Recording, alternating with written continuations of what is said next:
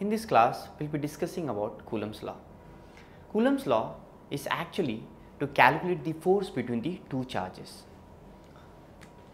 It is given by F is equal to K Q1 Q2 by R square. Now, let us understand this.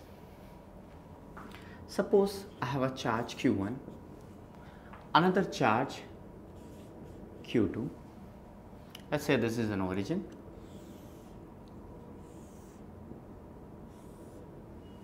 Let me call this is an origin. Let me call this as an R1 vector.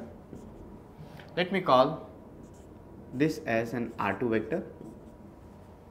Let me call this as an R vector.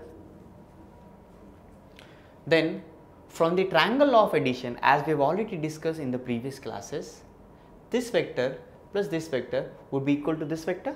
So, which is nothing but R1 vector plus R vector would be equal to R2 vector, because R2 vector is the closing side of the triangle. So, what would be my resultant R vector? R vector will be nothing but R2 vector minus R1 vector. Now, one more thing if you have to observe is, when you are saying force, it should have a direction, because in the initial class itself we have said force is a vectored quantity. But if you look here, there is no direction, because when you push somebody or you pull something, it has to be some direction. So, let me add that direction. So, it would be given by an r cap, and you know that the unit vector is nothing but the vector by the magnitude. So, my force, which has to be a vectored quantity, should be K Q1 Q2 by